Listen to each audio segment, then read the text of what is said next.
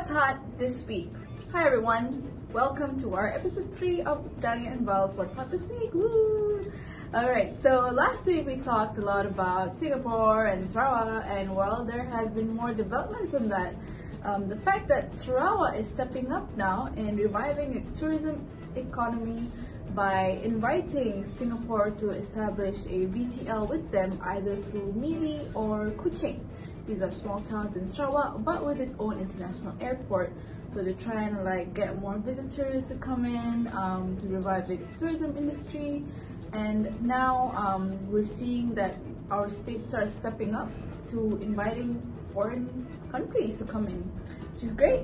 So seeing that there's an increase in travelers, in local travelers between Malaysians, is very encouraging for the state, and they are quite excited for the VTL with Brunei that we talked about last week. So if you'd like to know a bit more about that, then we suggest you to click on episode 2 to hear more about their possibly established VTL, the vaccinated travel lane with Brunei. They're quite excited. We heard that the neighboring state of Sabah is also quite excited to welcome Brunei tourists back in. So tourism galore for Malaysia. Woo! And then next, speaking of Singapore, just today actually, it has been reported that Penang in Singapore is establishing its own VTL starting March 16th. So flights will be available from the March of 16th. We hope you look forward to low-budget airlines, maybe such as AirAsia or Malaysia Airlines, and keep a lookout on the VTL flights, which you will have about 4 flights per day. So I guess they might do morning, afternoon, evening, or midnight and all this. So there's only 4 flights per day. So keep a lookout for those who are keen to visit Penang, the UNESCO heritage site of Georgetown, Penang. So whoever who is excited to visit Malaysia from Singapore, we encourage you keep track of airlines. Go on their Facebook and keep track of any promos or tickets that will go on sale between Singapore and Penang. So, no quarantine upon arrival, which is great news for everybody here. I'm glad that between both governments, we have agreed that we will recognize each other's vaccinated passports, which is what's happening with Malaysia, Thailand.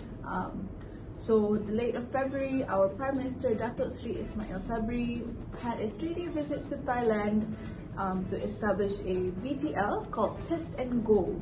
This is where we are encouraging for Thailand to open its checkpoints up north. This is where we are up north and their international airports. And we hope that visitors will be excited to visit Thailand again, whoever who's excited to go to Krabi Islands or Bangkok and all this. So there will be an established VTL very, very soon. There's no date to it yet, if I'm not mistaken. However, keep a lookout. A lot of news sources are saying it might be next month, but there's no official date yet. Maybe next week there'll be more developments and we will be sure to report it. But of course, as with any other countries, you will have to pass a 2 RT-PCR test. If I'm not mistaken, you have to do one before your flight, one on the very first day in Thailand, and then you'll have to do another one again in about 2-3 days. In the span of 2 to 3 days, you have to do another one, and all of them will have to be negative, or else you will have to be quarantined. So if you are planning on visiting Thailand, we suggest you have at least 2 weeks of holiday break to visit the country because of these 2 PCR test kits. So it might be positive, might be negative. You have to do 1 and then you have to do 2. So keep that in mind. If you're looking for SOPs, maybe go visit Tourism Thailand's website, Thailand Tourism Facebook for more info. They might have infographics on that, so be sure to keep a lookout.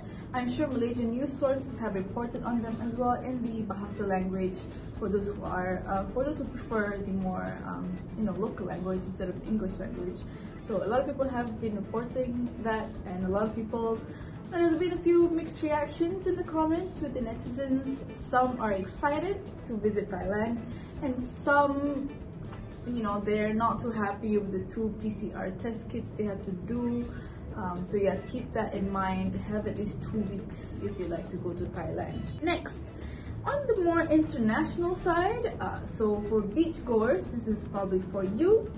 Indonesia will be implementing its pilot project starting with the resort islands in Bali.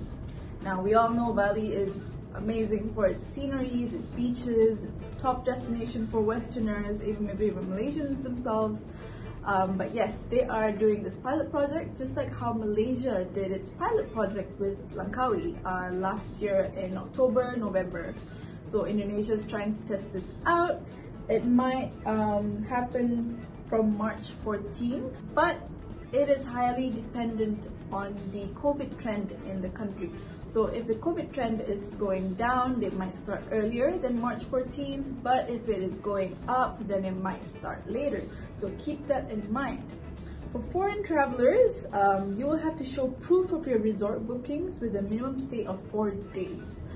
So far, this is the only info that we got, but you have to show your proof of bookings, and there will be no quarantine upon arrival, if I'm not mistaken. Alright, well, that's it for this week. For Malaysians out there, there's been a lot of events happening around the KL city. There's a lot of events happening.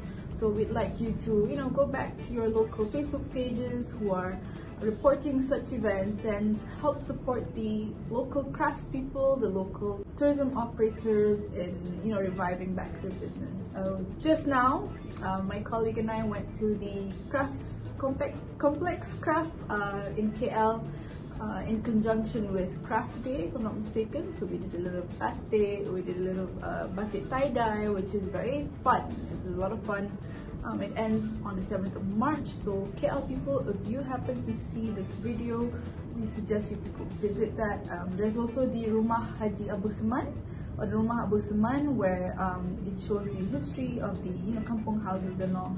Very, very interesting. It's around the area. We hope you get to go visit these and support local craftspeople. Otherwise, have a great weekend, and we hope you look forward for our next episode. Bye!